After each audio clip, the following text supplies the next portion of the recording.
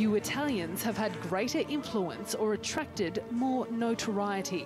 Silvio Berlusconi's political career had been widely written off, but now the billionaire media tycoon appears to be making a striking comeback. There are two winners and one loser. The two winners are the centre-right and the five-star movement. The centre-right has won the elections and has demonstrated that it is competitive also on a national scale, and the five-star movement has had a very good result. The major loser is Matteo Renzi and the Partito Democratico.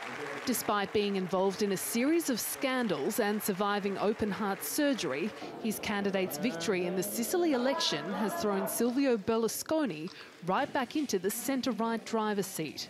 The centre-right is competitive and that five-star movement is not disappearing anytime soon. This is something that the elections have told us and that is going to be relevant also nationally. Despite its sun-drenched shores, Sicily is one of the poorest regions in Europe.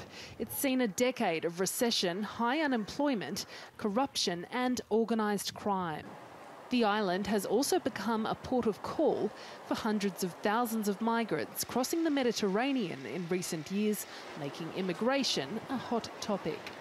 Geographically, the Mediterranean shores seem very close, but politically are still too far away from each other.